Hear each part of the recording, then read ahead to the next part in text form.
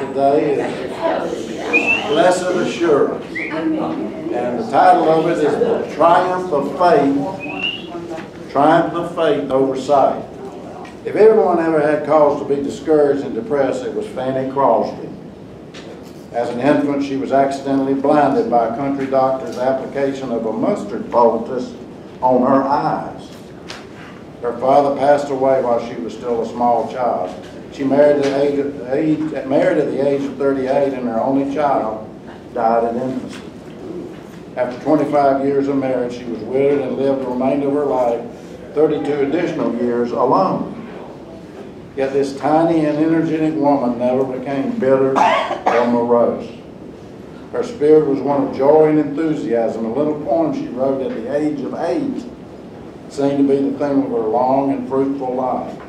Oh, what a happy soul am I, although I cannot see.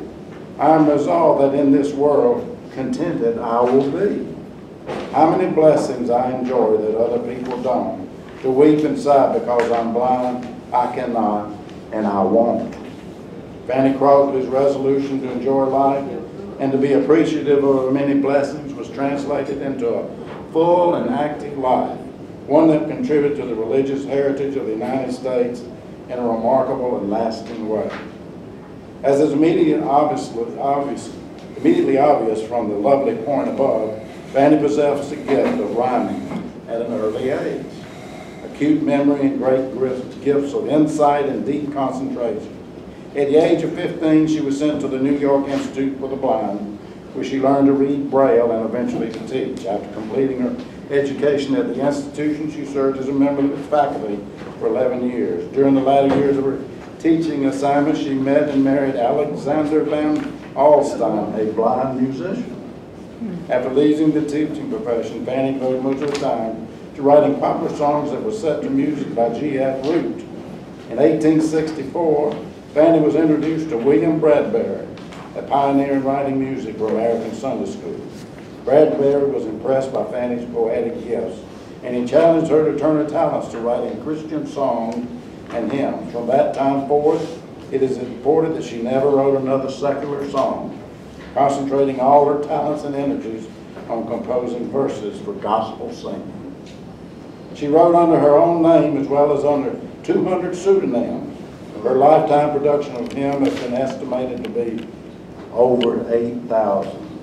It is said that she prayed fervently prior to setting pen to paper, and that many of her hymns seemed to flow from her mind as fluid as a conversation. Such it was with the composition of Blessed Assurance. One afternoon in 1873, Fanny was visited with her good friend, Mrs. Joseph Knapp, the wife of the founder of the Metropolitan Life Insurance Company. Mrs. Knapp was an amateur musician who enjoyed composing melodies. On this occasion, she had a new one she wanted to play for her friend. She played the tune through once and asked Fanny, "What does this tune say?" Fanny knelt there and in Knapp's parlor, and Ms. Knapp played the melody over again. Suddenly, Fanny smiled and rose to her feet, announcing it says, "Blessed Assurance, Jesus is mine. Oh, what a foretaste of glory divine." Fanny continued to dictate the verses, and Ms. Knapp wrote them down, joined them to her melody as we have them today.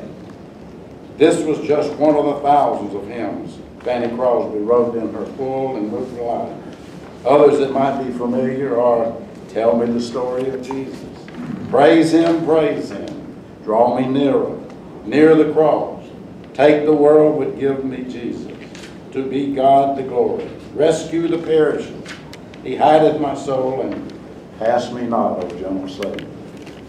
When Fanny Crosby died 6 weeks before her 95th birthday, she left the world a rich legacy of gospel songs. Throughout the past century, millions of Christians all over the world have been inspired and been encouraged by her words.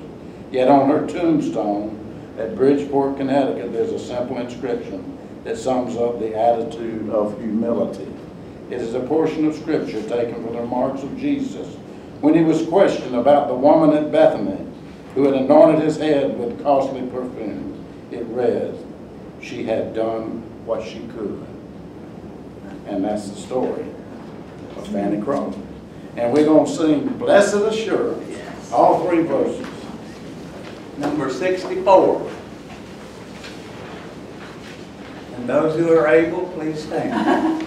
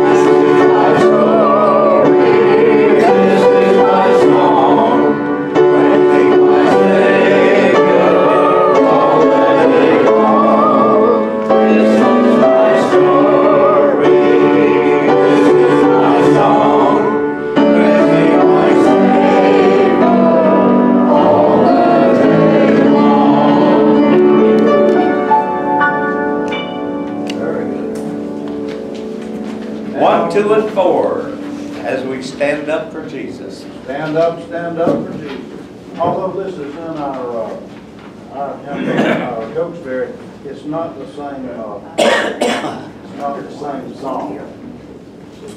Set up a little bit. We don't see that the big handle, which you have a copy of that. All right, here you go.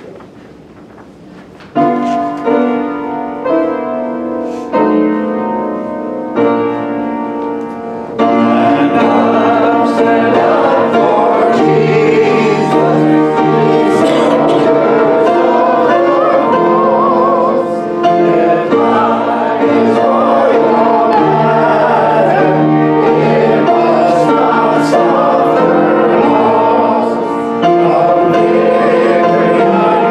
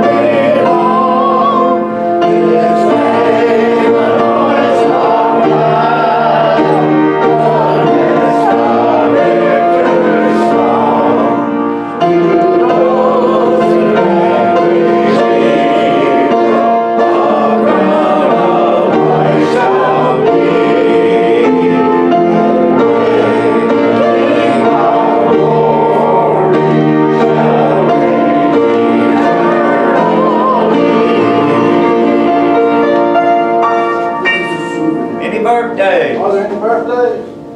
Hearing none, there are no birthdays. No birthdays?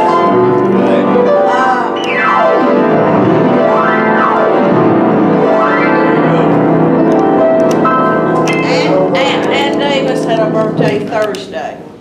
Ann Davis' birthday was Thursday. Yes. Let it pass through. We sang last We sang week. it. Oh, we sang it last week. We sang, okay. We did. Devotion this morning is taken from the book of Revelation, 11:15. He will reign forever and ever. Pretty Amen. short verse with a lot of meaning.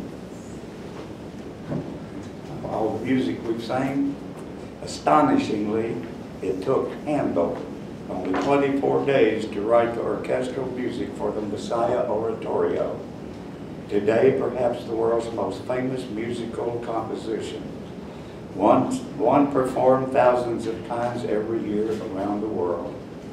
The magnificent work reaches its climax nearly 2 hours after it begins with the most famous part of the oratorio, the Hallelujah Chorus. As I read this first sentence, a flood of memories came back to me. 60 some odd years ago, my uncle sent me to France, where I lived for 2.5 years in the army. I was stationed in Orléans, which is a city of about 100,000. And someone came up with an idea that we should have a community chorus and do Handel's Messiah for Christmas. And the word went out, and surprisingly, several of us soldiers signed up, and a large number of the local population signed up. After starting practice probably in August or September, it became very apparent that the words of the Messiah touched all of us. Some of us learned more French, some of us learned more English, but we were together, and we sang this in a beautiful cathedral in Orléans. The acoustics were astonishing. I could sit on the back row of the choir and hear someone talk on the back row of the sanctuary, and vice versa. And as we got the program all together, we had soloists from the Paris Opera Company. The musicians, other than the organ, were from the Paris Philharmonic Orchestra. And if you don't think this didn't make the hair stand up on the back of your neck, Amen. I don't know what would. But even before that, the Messiah was one of my very favorite songs. And I've been fortunate enough to sing it 2 or 3 times. And if you have a chance, sometime before Christmas, the Jacksonville Symphony Orchestra and Chorus presents the Messiah. And when it comes to the Hallelujah Chorus, I guarantee you, everybody is singing. And it is a blessing. Let us pray. Father, we thank you for the gift of music that you give us. Let us enjoy it and live it. Amen.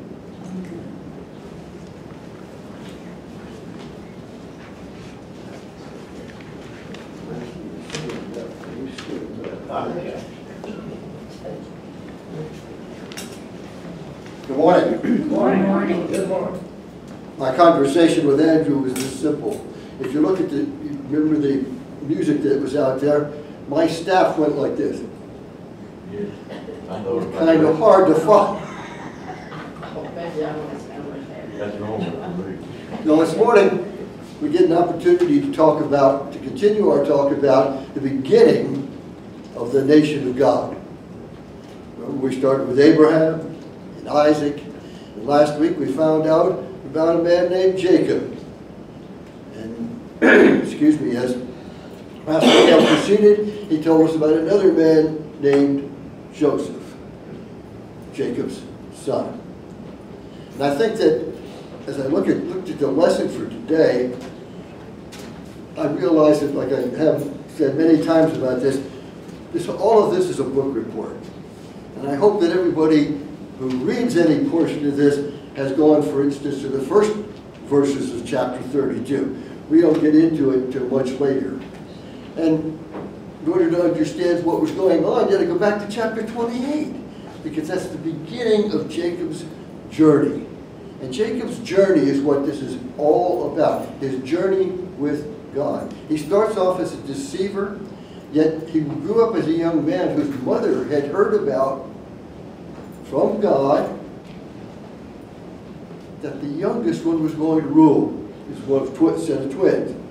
So he knew that he had God's blessing from the very beginning, but he and his mother decided very early on that God couldn't handle all the details. Remember how that happened with Abraham and Sarah?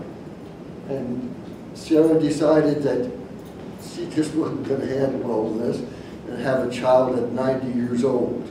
So she couldn't believe it was possible. So she went and she thought that she found an alternate way. Well, this is what happens with Jacob's mother. She knows that God has said this, but she also knows she's got a husband who favors the older brother. And there's a tension between the two of them. So I think that today, in order to understand the bottom line of this lesson, and the bottom line of this lesson is a segue to next week, all right? Because what we're talking about is the building of a nation for God. He has decided at a point that it's time that he has to have his own nation to bless all the other nations by calling them to him. Okay? So that's one of the lessons of this points of this lesson. The other point is that in that family, this first family, there is a portion of the messianic line. It started with Abraham, Isaac, Jacob, and it's got to go through. Now he's got 12 sons. Now, with Dale mentioned progenitor, everything goes to the firstborn. Well, surprise, surprise. It didn't happen with Jacob and Esau, and we're going to find it's not going to happen here.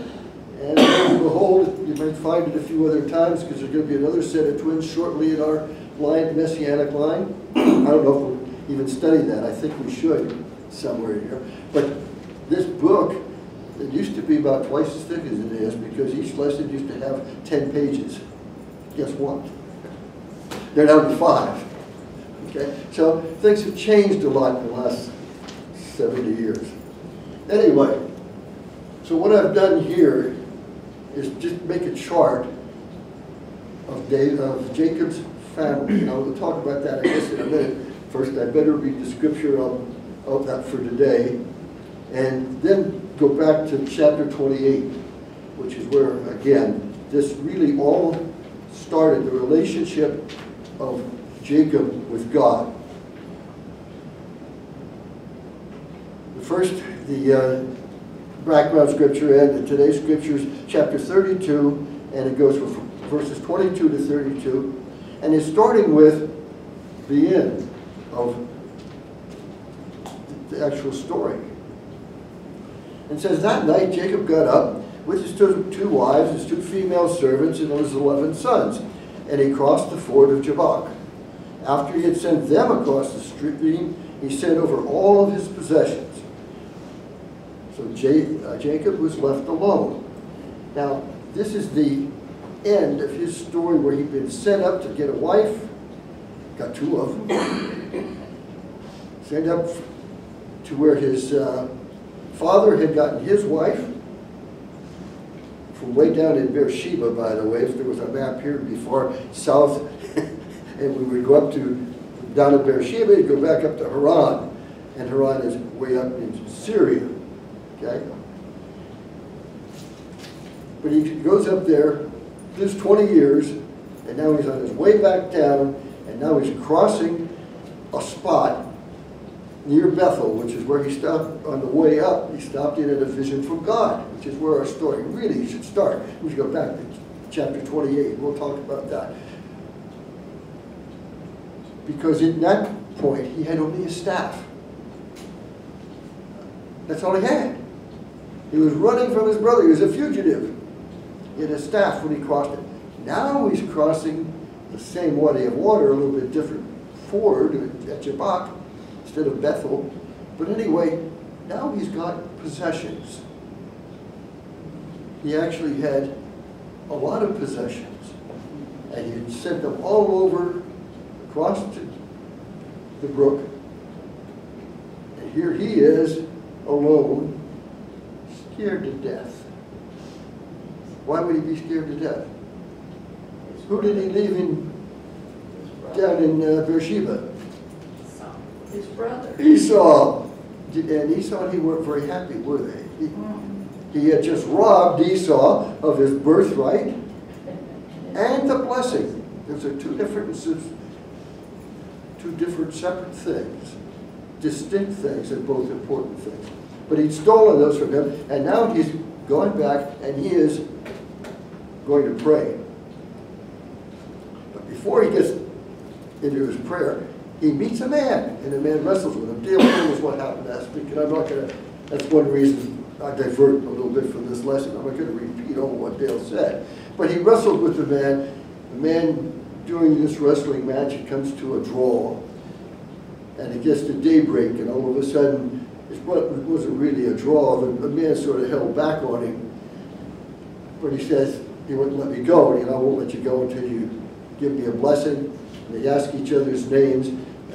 He asked Jacob what his name is. And the reason he asked him that, he wants Jacob to admit to himself what he is. His name means supplanter. And in the womb, he was already supplanting. He was grabbing at the heel of the rightful heir. And he then worked his way up and came, or down in this case, and became the first in the line of succession.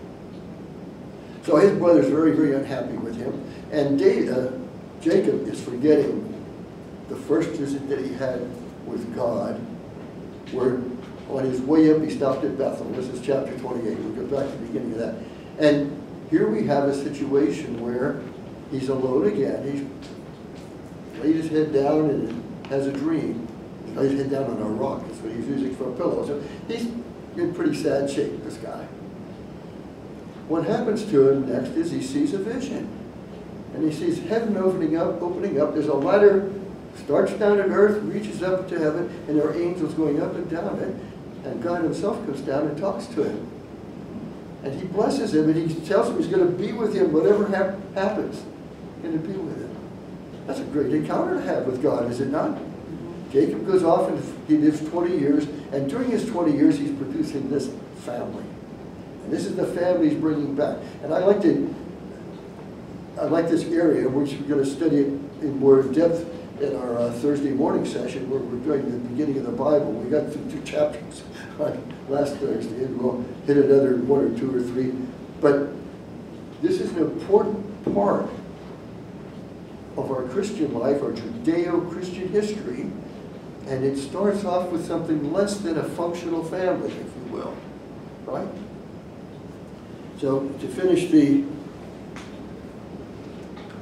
portion of the wrestling, it says that when a man saw that he could not overpower him, he touched the socket of Jacob's hip, and his hip was wrenched out while he was wrestling. We'll read the rest as we'll go along instead of in little pieces.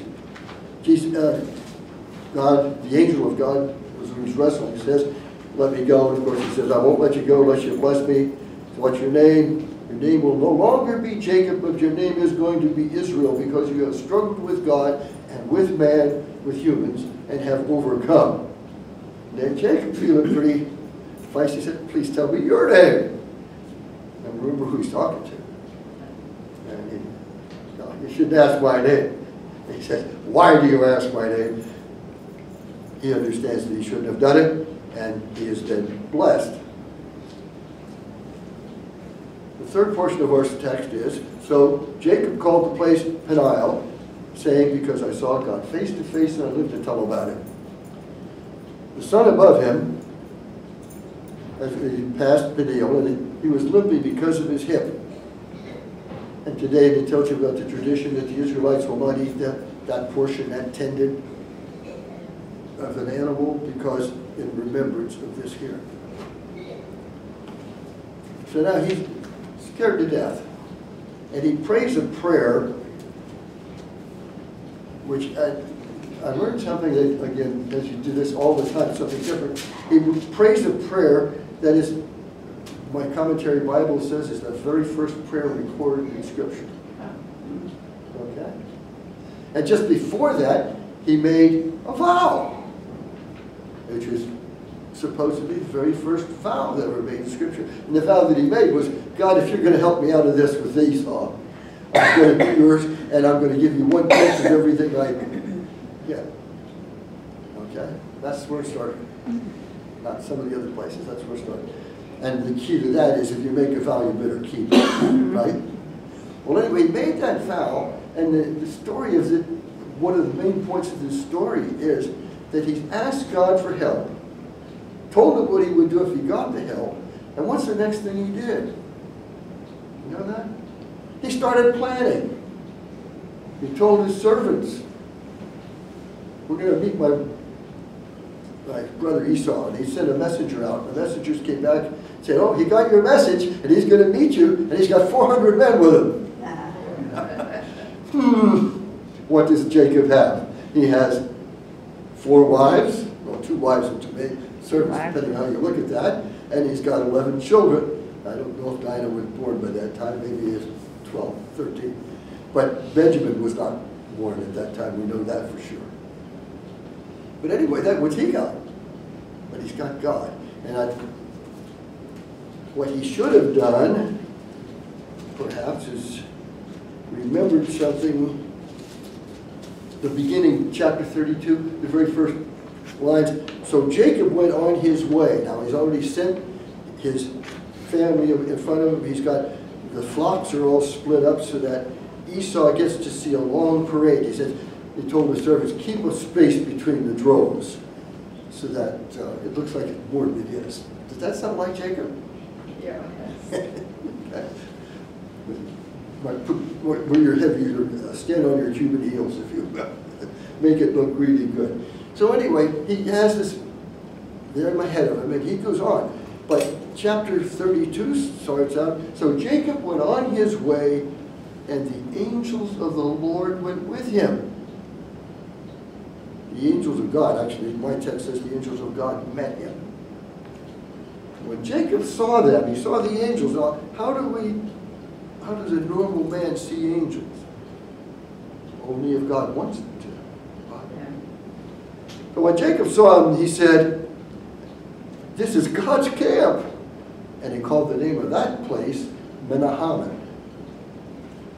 Why?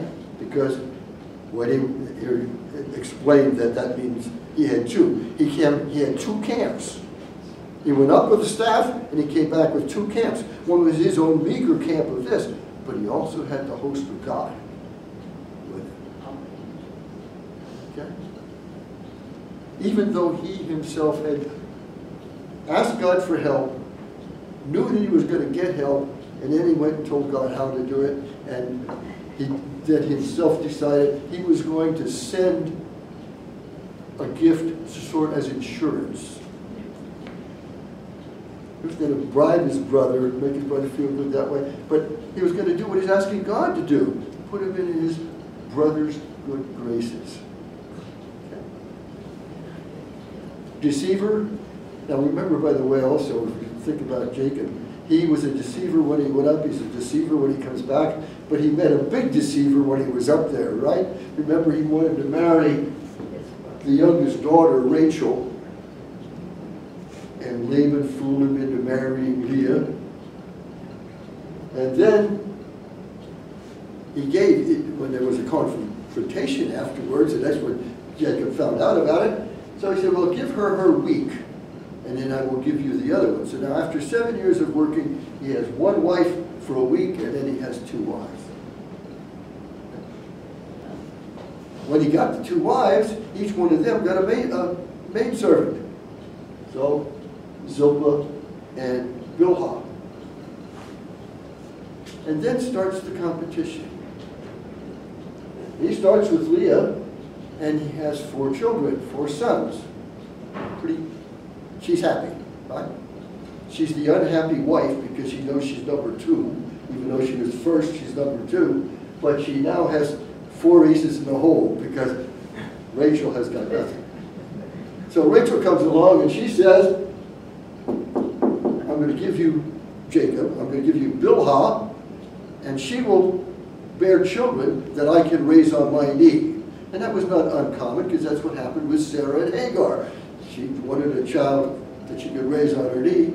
The same thing happens here. And Bilhah gives Dan and Naphtali. So now she has 2, she has 4.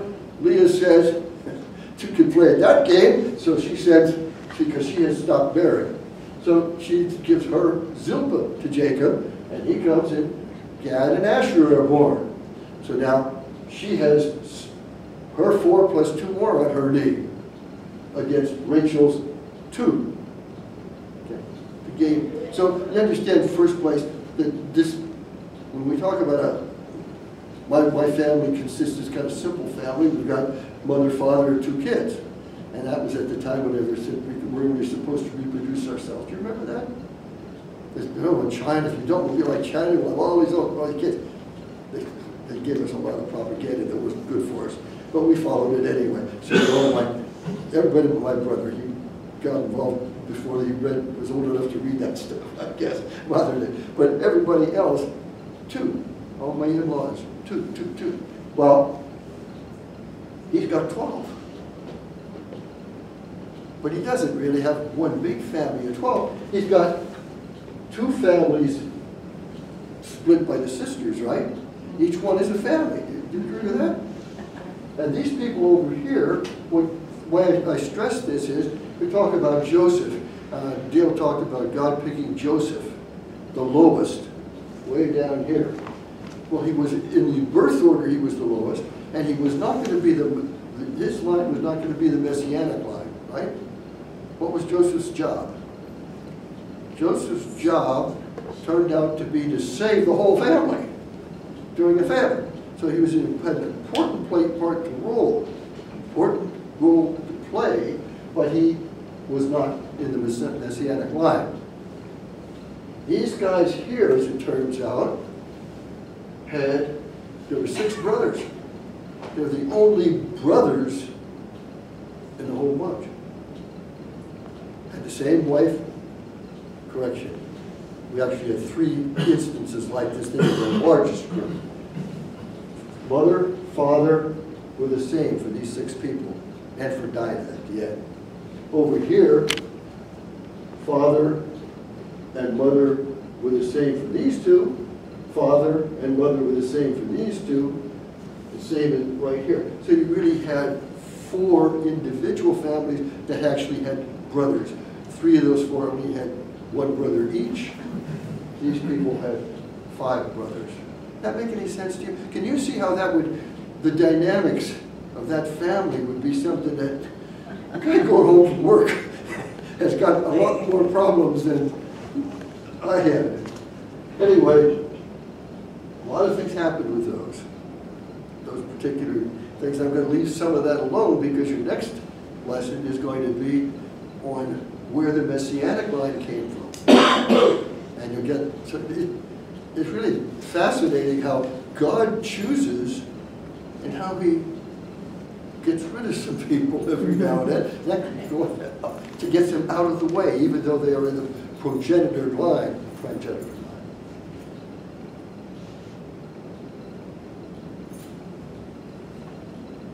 The point I guess I wanted to make was, in this instance, 2 very big points. One, when you ask God for his help and he gives it to you, you don't have to go out and try and do it yourself. And I'm just learning that. Just learning that. Many times I prepare a lesson and I spend a great deal of time on it. By the time I get up here, he says, now, why don't you do it my way? And if I'm lucky, I do. And if I don't, I have no problems. And that's with many parts of my life. And I imagine some of you have had that. It's funny that a long time ago I tried to write a poem which described how you get along with God. And praying, yes, I ask God for His will. Then I pray, oh Lord, that it agrees with me. And that was the first couplet, the 4 lines. The next ones were, it's not working so well. Change me so that I can see your will. And finally, you come to the point where you want to do His will. But in between, since then, I still have many times tried to suggest heavily to God how it should be done or what needs to be done, instead of laying down, this is my problem, this is my fear, this is it. Please, I cannot handle it. And there's so many things I'm not able to handle. That doesn't stop me from trying, but I know better. I still do it anyway. Do you? Do you get, what's God's reaction when that happens to you? Do you ever notice that he lets you know? Well, he let Jacob know. And by the time Jacob is putting up his feet down in Egypt and putting his now name is Israel, of course, and after he's just told his family, he told every one of his sons what was going to happen to them, his blessing. And it wasn't necessarily a nice blessing for some of them, but he had reasons for everything he did. That's an interesting story. We get to that, God willing, we'll get to that on our Thursday mornings, but we only have 6 weeks, so heaven only knows how far that will get. But the points are kind of simple. God is God. He wants to bless every one of us. He wants every one of us to be blessed, of course. He wants us to only one thing from us. And we can use different words like respect, honor, love. But when you come down to one word, Jesus said, you would call me my friends. You say that I'm your friend. Why don't you do what I say? Okay? He wants us to obey him. Amen. That was the hardest lesson that Jacob had to learn. It's the hardest lesson that Bob Erdossy will ever learn, I hope. He gets to it completely one of these days. And I hope that every one of you gets to know. He has the authority to have whatever he wants, to be whoever he wants to be, to do. And he tells us, this book is so full of just him telling me what he wants to do. So I hope that I continue these as book reports. Chapter 28 of Genesis, chapter 32 of Genesis, I think you'll love them.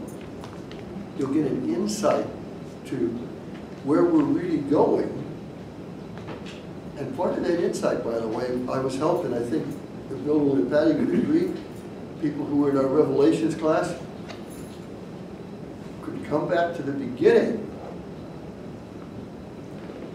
and understand the beginning better than we read it the first time. The beginning of Genesis. In other words, we learned about Genesis from Revelation.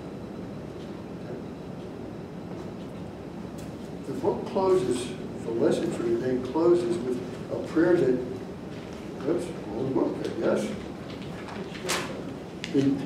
There was a while when we were using an international lesson that didn't use the teacher's guide. The teacher's guide, in this case, actually has some very good stuff in it. So, and if I can find it, we'll read that prayer. Here we go. O God of Jacob, you are present in our struggle. We ask that you use these moments to reveal yourself to us in a unique way. We want to better understand your will and your direction and to follow it in our lives. In Jesus' name, amen. Amen. And since we've gone back to David C. Cook, he also gives us some lines to remember, thoughts to remember. Despite the darkness, despite our struggles, God is present. God is there. All we have to do is recognize that. Thank you very much. Bill, are you all ready? I'm looking forward, I don't know, I've not yet met the next week's teacher, unless it's you. Is it? Oh, okay, Bill, will you introduce? Is it Josh, am I right? Josh back, and he's going to teach, and hopefully will join our class. We are the young married class, so you're in good hands. All the advice I can get on that front. Felt bad for Jacob, 2 wives. Who has? All right, Asbury Class, good morning. Our leader is not here, so I'm sitting here in her place. Is there any announcements? Are there any announcements or business that needs to be brought before us? We have a nice thank you note from Betty Taylor, who of course is leaving us and moving to Tallahassee. And not too long ago we had a meeting together and had supper as a going away party, and many of us attended. Dear Asbury Class, words cannot express my joy in getting to spend some precious time with all of you Thursday evening. Thank you all for making it possible and giving me memories of the church along with very special Cokesbury hymnal. We gave one of the old Cokesbury hymnals and we all signed it. Please stay in touch and keep a seat for me when I can visit. You have all been such a very special part of my life. Love in Christ, Betty Taylor. If there are no announcements or business, I'll tell you what's going to happen. It's a joke. 4 old guys are walking down the street. They turn a corner and see this sign, Old Timers Bar, all drinks 10 cents. They look at each other and go in thinking, this is too good to be true. The old bartender says in a voice that carries across the room, come on in and let me pour one for you. What'll it be, gentlemen? There's a fully stocked bar, so each of the men orders a martini. In no time, the bartender serves up 4 iced martinis, shaken, not stirred, and says, that's 10 cents, please. The 4 guys stare at the bartender for a moment, then each other. They can't believe their good luck. They pay the 40 cents, finish their martinis, and order another round. Again, 4 excellent martinis were produced, with the bartender again saying, that's 40 cents, please. They pay the 40 cents, but their curiosity gets the better of them. They've each had 2 martinis and haven't even spent $1 yet. Finally, one of them says, how can you afford to serve martinis as good as these for a dime apiece? He said, I'm a retired tailor from Phoenix, and I always wanted to own a bar. Last year, I hit the lottery jackpot for $125 million and decided to open this place. Every drink costs a dime, wine, liquor, beer, it's all the same.